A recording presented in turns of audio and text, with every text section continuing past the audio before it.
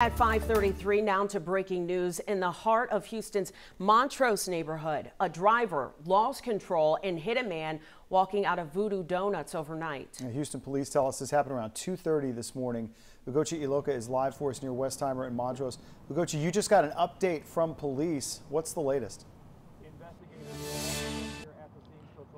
Hey, Dave and Kimberly, the update is Houston police say they do have surveillance video of what happened in this area. It's so unfortunate. They say a man and a woman on their first date were just walking out of Voodoo Doughnut, where you see over here, and all of a sudden they were involved in a deadly accident right after that. Officers are here now interviewing restaurant workers inside. Witnesses from the pool hall next door told KQ11 over the phone they helped call police and help the couple. Now, Houston police have the 1200 block of Westheimer Road and Waugh Drive blocked off now while they work this deadly pedestrian accident. The man and woman on the date, officers say, were walking on the sidewalk after leaving a donut shop when a car speeding at least 100 miles per hour lost control.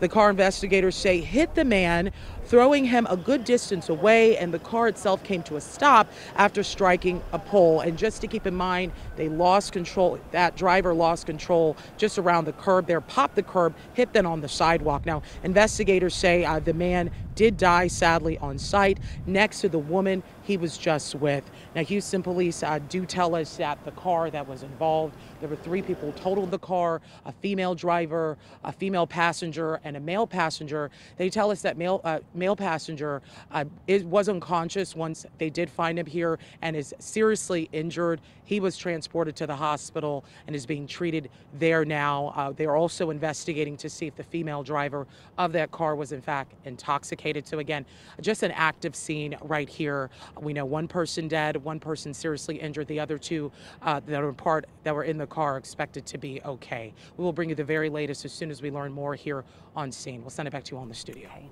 Terrible story, all of this developing in the overnight hours, and of course a story we will continue to monitor throughout the morning. Ugochi Iloka live for us on Breaking News. Thank you.